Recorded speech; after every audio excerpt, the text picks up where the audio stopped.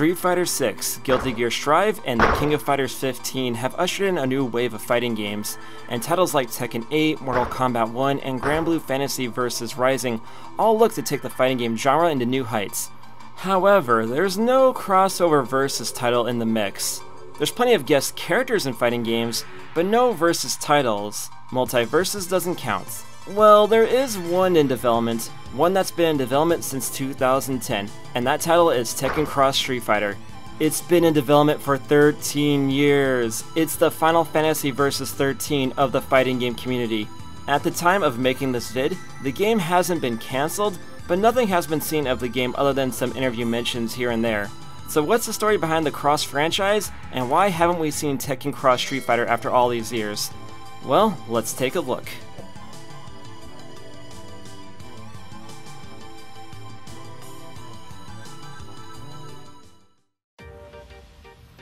At San Diego Comic-Con 2010, Namco and Capcom would announce that their flagship fighting game titles would collide in two titles. Capcom would make Street Fighter X Tekken, and Namco would make Tekken X Street Fighter. Capcom's title was the first to be released in early 2012. Development was rough, to say the least. The fees to use the Tekken characters was expensive, and someone at Capcom had the bright idea to outsource the CGI trailers to animation studio Polygon Pictures, complete with licensed music from artists like Rise Against and Hollywood Undead, and they didn't even use the song where Jeffree Star sings about sucking a cock. Shut the fuck up, you want me. Bitches get mad that I swallow more cum than they can. Wanna give me a hand, cause I'll do that you're dead. Capcom also produced the reality show thing called Cross Assault, which was fun, cringe, but ultimately a waste of money. I hope Nerd Josh enjoyed his $25K. Capcom tried to recoup the cost of development with the gem system because of course a competitive fighting game needed microtransactions that affected gameplay.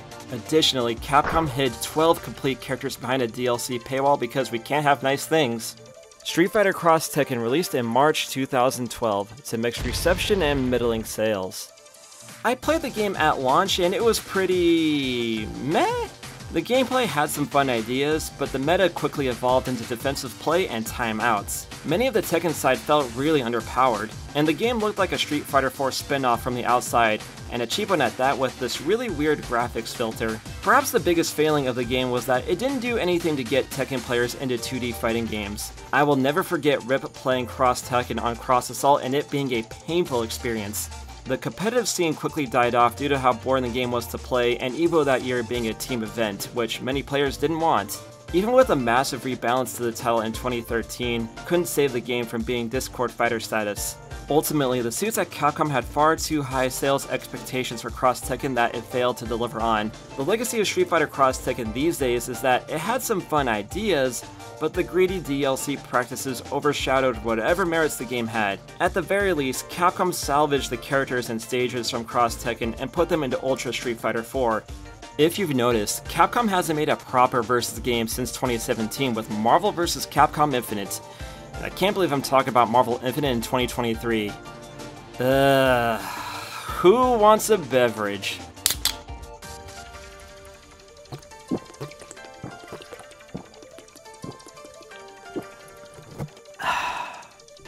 Both Marvel Infinite and Cross Tekken had similar development issues, and both titles might have scared Capcom away from doing another versus game or even having guest characters in their games, seeing as Street Fighter V didn't have any non-Capcom characters join the roster. That's just speculation on my part though. And that's the brief story of Street Fighter X Tekken. Capcom fulfilled their end of the deal, so what's the holdup on Namco's side? Oh my god, this guy's going straight to... Look at this shit! What is this? You're a sack of shit. Fuck this guy. You want to mess around? Gay porn? Alright, here we go. Since 2010, the only content that was shown for the Namco-developed Tekken X Street Fighter was the logo, some key Ryu and Jin, and Tekken series producer Katsuhiro Harada uploading some footage of Heihachi and Nina using moves from Street Fighter characters. After Tekken Tag Tournament 2 released in late 2012, I was expecting the next Namco fighter to be Cross Tekken, but they kept making fighting games, and none of them being Cross Street Fighter. Hell, Tekken and Street Fighter would collide multiple times since 2012, with some of those games being developed by or published by Namco. Something did happen behind the scenes, as Akuma debuted in Tekken 7 as a guest character. I took it as a sign of what could come for Cross Street Fighter, and while I'm not much of a Tekken player, I have to say that Akuma looked and played awesome in Tekken 7. Namco certainly did him better than Capcom did in 5. Yeesh! As the years rolled on, Tekken 7 kept getting more updates and characters and sold very well. I was hoping that Cross Street Fighter would get some news, but Namco would just play it safe with Tekken 8, so I guess I'll have to wait a bit longer for Cross Street Fighter.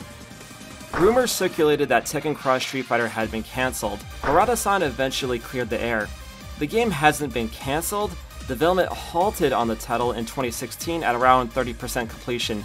Not cancelled, halted. Harada-san even admitted that he doesn't know the state of the title, and more than likely it isn't his call to get to work on the game. So it's still on the table, but not a priority for Namco. So why is it stuck in limbo? There could be a few reasons behind it. For one, a crowded market. This is something that Namco mentioned. Fighting game players tend to only play 1 or 2 games at a time. It takes time to get good at one fighting game, let alone multiple, and players tend to flock to games that have large player bases, fun gameplay, developer support, and or brand recognition. If a game doesn't have a combination of those things, that's when a game dies. There's a reason why the phrase Discord Fighter exists. Sorry DNF Duel, I'll pour one out for you, but keep the Striker and Spectre art coming. This is an issue with online-based games in general. If games can't gain and keep players, then the game fades away and becomes Discord status at best, totally unplayable at worst.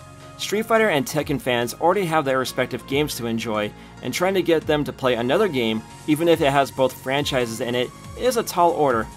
2. The bad reputation of Cross Tekken. To this day, if you bring up the game, you'll get discussions about the on-disc DLC fiasco or the gem system. Rarely will anybody talk about the good merits of the game.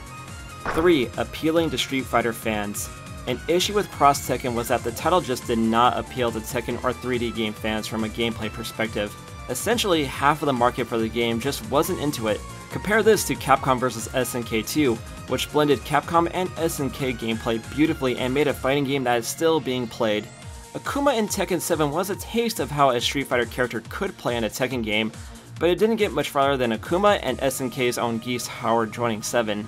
And while I'm not a hardcore Tekken player, most players I know complained about how OP Geese and Akuma were in 7 thanks to the mechanics they brought in from their respective games. That said, I would love to see how Namco makes a 3D fighter appeal to 2D fighting game fans. 4. Change in management. The producer behind Street Fighter 4, 5, and Cross Tekken was Yoshinori Ono. Him and Harada-san had a rivalry during the 7th generation. Unfortunately, Ono-san left Capcom in 2020 for a variety of reasons, probably these. The new heads at Capcom's fighting game division didn't have anything to do with the Cross Tekken project, and probably don't have much reason to get Namco to fulfill their end of the prophecy. So that's probably why Tekken Cross Street Fighter has been in limbo. So why hasn't Namco said anything official about the game? My only theory is that it's a contractual project. You hear this all the time, like when Disney bought Star Wars from George Lucas, a part of the contract was releasing Strange Magic, a movie that absolutely none of you saw. Oh, I think I got one of your antennae. So I assume that if Namco were to formally cancel the game, they would owe Capcom some money. Between that, the tepid reception to Street Fighter Cross Tekken, and both series doing better than ever, and there not being a need for a crossover, and no one really having a direction for the game, Tekken Cross Street Fighter just stalled out and is existing in purgatory. Who knows, maybe someone at Namco is trying to get the game made, but I wouldn't hold my breath on it. This isn't bad. It's not that good, but yeah, it's not that bad. It's so-so. Yeah, more or less. And that's my look at Tekken Cross Street Fighter finished, and I hope you enjoyed it. At this point, I really don't see Tekken Cross Street Fighter ever coming out. Like, the only scenario where I can really think the game would come out in is if Tekken 8 were to come out and that game really underperform. And even if that was the case, I would imagine Namco would wait until Street Fighter 6 and Tekken 8 hype dies down a bit, but that probably wouldn't be until like 2025 at the absolute earliest. But again, who knows, maybe we'll see this game one day, but I'm not really expecting much, but you never know. And with that, we end the video, and leave me some comments. Do you want to see Tekken Cross Street Fighter? And who are your favorite Tekken and Street Fighter characters? Let me know down there in the comments. And while you're down there commenting, make sure you subscribe to the channel and hit the bell as well for notifications on future videos. And of course, I'm on the social media, all at ZMangs, Twitter, Instagram, Threads, you know what it is. Hit me up there, and we'll see you in the next video. Later, everybody. Take care.